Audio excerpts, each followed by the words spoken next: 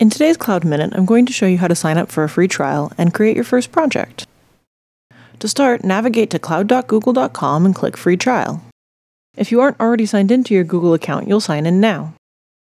Fill in your personal information. This form may look a little different if you are outside the US. Now fill in your credit card information. Your card will not be charged unless you upgrade to a paid account. We only collect your credit card information to verify your identity and to ensure that you aren't a robot.